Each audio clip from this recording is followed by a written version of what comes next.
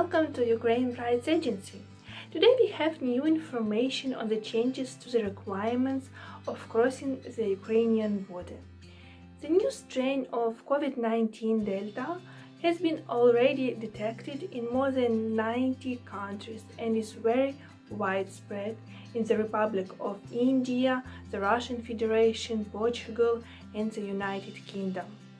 Because of this, Ukraine is introducing new rules of entry for people who are coming from these countries.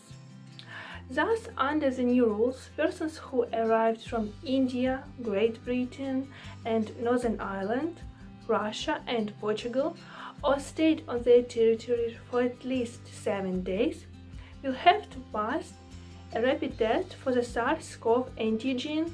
Without a negative result of rapid test, they will be banned from crossing the state border of Ukraine. The test will be performed at the state border checkpoint. In case of refusal of testing or a positive result, they will be denied entry at the border. If the test shows a positive result in a foreigner who permanently resides in Ukraine and came from the mentioned countries, they are obliged to pursue self-isolation or hospitalization. Such new restrictions will affect on July 2nd. If you have any questions regarding traveling to Ukraine, do not hesitate to contact our support team.